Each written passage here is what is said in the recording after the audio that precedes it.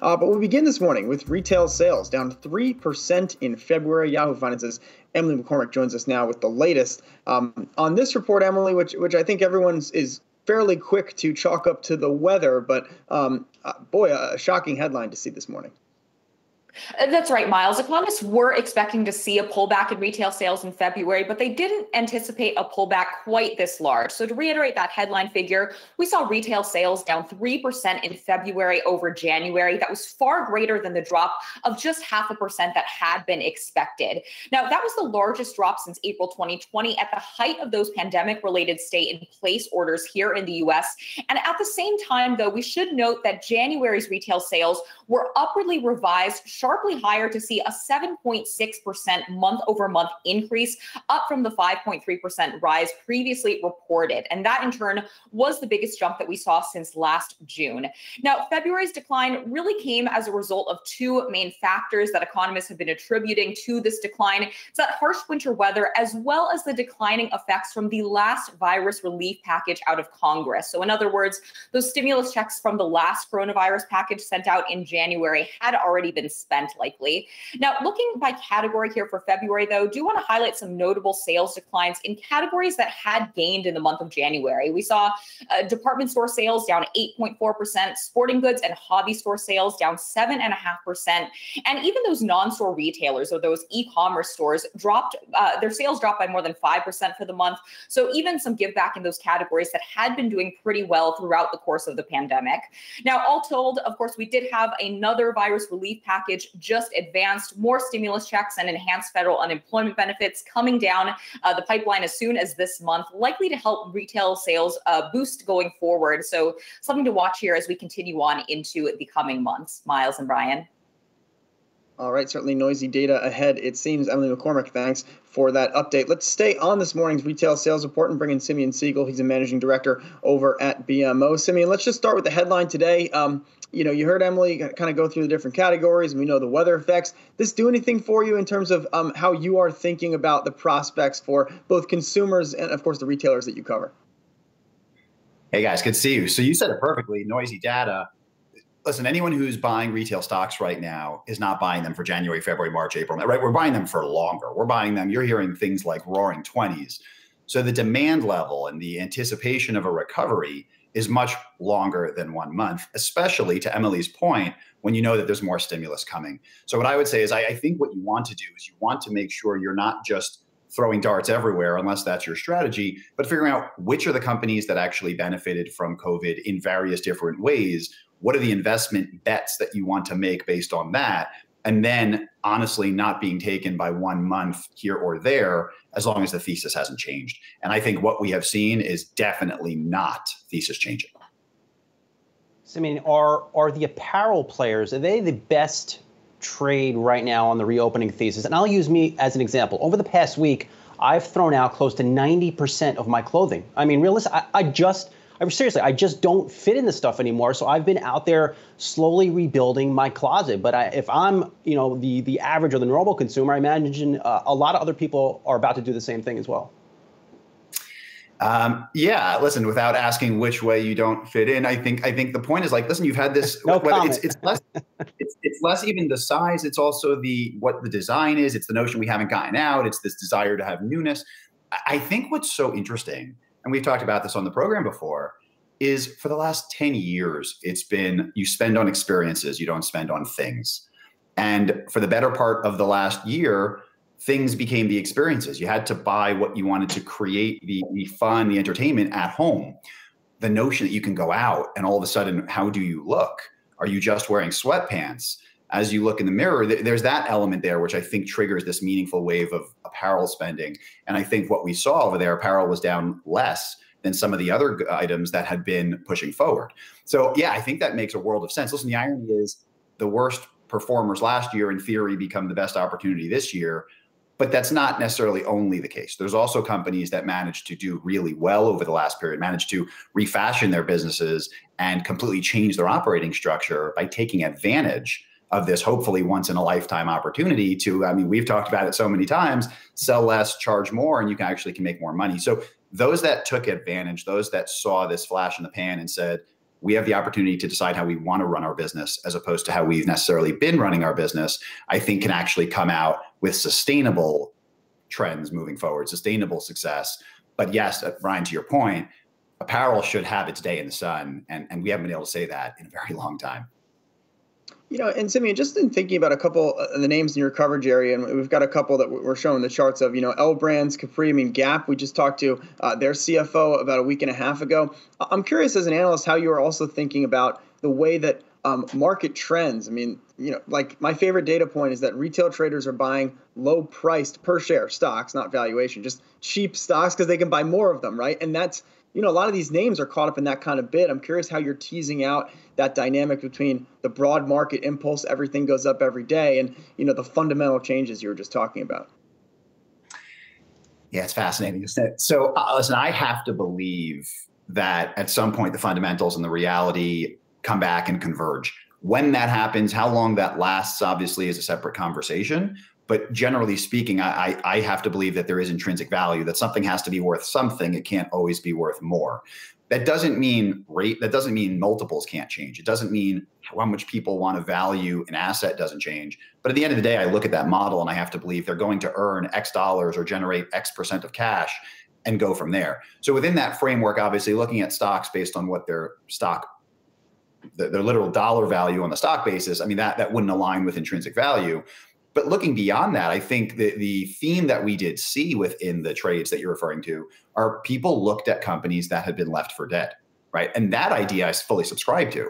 We've talked about on the show a lot about Victoria's Secret, right? Here you have brand Victoria's Secret and Under Armour, two brands with multi-billion dollars of revenues, very little margin, very little profit, and they were being called dead. You cannot be called dead if you sell $5 billion worth of clothing. But you can be unprofitable. So what happened here was those companies that, looking at the platitudes of brands are broken, said, well, we can fix ourselves. And they did. And I think that's what's so exciting. And that's why this LB, which owns Victoria's Secret and Bath & Body Works, has been such a fascinating story to watch, because to management's credit, they completely turned around that business and were able to walk out of this pandemic in a much better state. It's not always the case. That's a hard thing. It's easier in my seat to write about than it is to execute. But we've seen a few companies do that. And I think to their credit, I think they've completely changed their history or their future. Yeah, Simeon, I remember you called that comeback for L Brands on our show. So it's been interesting to follow them. And to me, it's really been surprising. Why do you think they've been able to turn themselves around? Yeah, so the easiest, and I say this lightly, obviously, the easiest fix is when you have it under your own control. The hardest fix is trying to bring people back into your stores. What Victoria's Secret had to do was actually sell less. They had to, at the risk of just to kind of be blunt, it sounded like they had to fire their customers, fire the dilutive customers, because what had happened over the years in pursuit of growth at all costs, everything started promoting. And that's when you watch the profit erode. My general view is revenues are a measure of outside brand buy-in, of customer buy-in. Gross profit is a measure of external brand perception. If you have the former, if you can sell product to people, but they won't pay anything for it, what do you have? So that was that scenario where you're under earning because you're overselling. And that's a much easier problem to fix. And I think that's what they did. As long as they were committed to pulling back inventory, as long as they were willing to acknowledge that revenues were going to go down, but their price points were going to go up, that makes, listen, going back to freshman year of college, it's price elasticity of demand. It's an easier thing to say, it's a harder thing to do, and they did it really well. I think on the flip side, there are companies that clean their balance sheet. There are companies that look to cut a lot of expenses. There are companies that follow the other side of that Econ 101 class that we learned. Those classes are buying themselves time. Those companies are buying themselves time. Shrinking expenses has never grown a company, whereas raising price has. And as long as this is going to be the really interesting question, this is where you should follow up with me and say, okay, well, who's going to hold that line, right? Because we know traditionally that apparel gives things away. Was this day of reckoning where everyone changed their view and promotions are somewhat gone, right? Obviously not universally, but to the level we've been trained to expect since 2008. Or do people just say, well, I need to sell an incremental sweater, so here comes the 40 off again? I think we're going to see a divergence of which companies are able to hold the promotional line versus which cross it. And that, I think, is going to be the difference between the winners and the losers for 2021 and beyond. So Let's stay with a company that doesn't love sales, and they're a company that was executing at an extremely high level before the pandemic. That's Lulu. Interesting chart, interesting setup. You kind of get maybe 6 weeks from now, you're looking at a stock that's actually flat over the last year. I'm curious what you make of Lulu, because again, the story was so compelling, 17, 18, 19. And in a weird way, obviously stock went up a lot with everything else, but now it's at this weird reset point. I'm curious how you think about this name.